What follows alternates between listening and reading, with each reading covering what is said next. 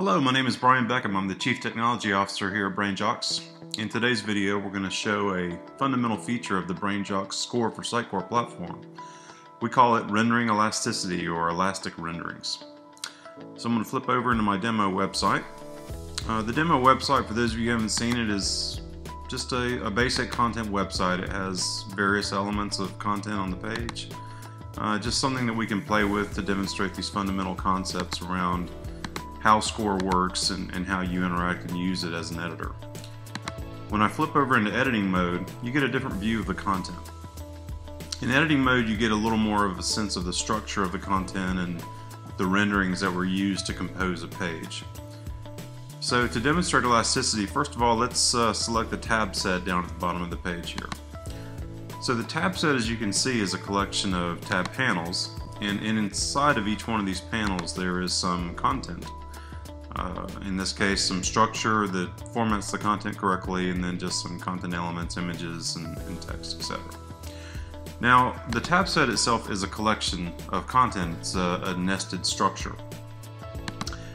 What I should be able to do as an editor when we talk about rendering elasticity, what we really mean is that the editor should have the full capabilities of Sitecore to create, to rearrange, to edit the content in whatever way they see fit without being limited by the technology.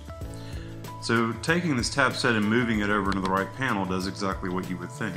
It moves the entire tab set and all of its nested content elements over into the right panel, but everything is preserved. So that's a successful move. Exactly what we thought would happen does happen. Now, another example of rendering elasticity is using Sitecore's rendering compatibility feature. If I wanted to change out, for example, the layout of this page, what we've done in this case is we have made the page layout itself a component and then created other compatible renderings for these page structures. So right now the page is in a 2-column wide left structure. If I move that into a 2-column wide right, let's take a look at what happens. Sitecore does exactly what you would think it should do. The content in the sidebar is moved over to the left to change the page orientation, but none of my content has been lost. All of these nested structures are preserved. Everything is in its proper place. I could do the same thing making a more significant change. Let's say that I wanted to go from a 2-column layout on the page to a 3-column layout.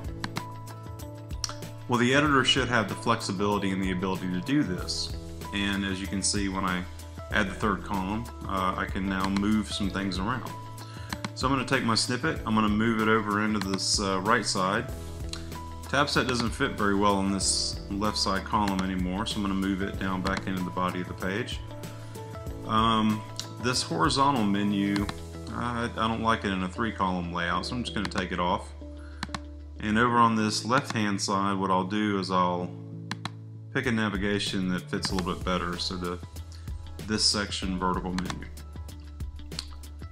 Now that Sitecore has added my content, I'm going to save it, and let's take a look at the final page in the preview.